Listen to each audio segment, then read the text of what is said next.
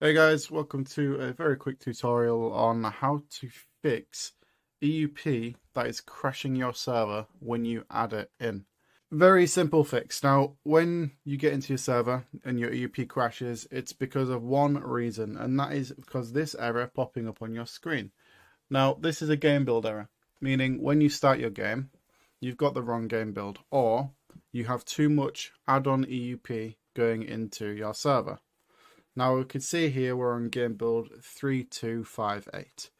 3258 is one of the latest, which doesn't allow much add-on EUP to your server.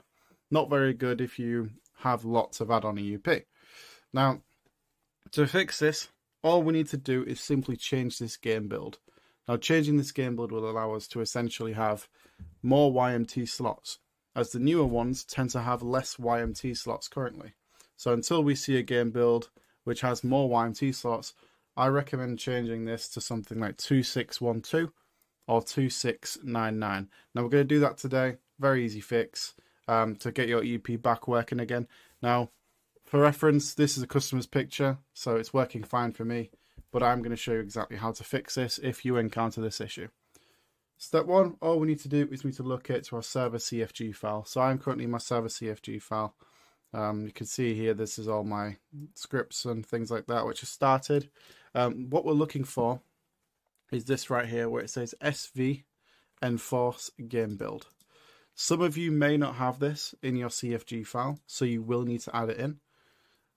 If you add it roughly around this area, it'll be fine. And it's an SV underscore enforce game build. I'll include this in the description below for you to copy and paste. Once you've entered this, if you've not already found it, you're going to enter the number at the end. Now, at the minute, the number at the end for you guys may be something like 3258. We want to change this to something like 2699 like this, or 2612. This is going to give us the max amount as YMT slots available to us.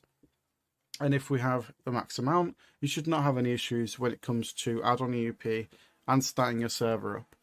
Hopefully this has helped some people who are a little bit confused. Any more assistance, feel free to open a ticket in our Discord. Discord's in the description.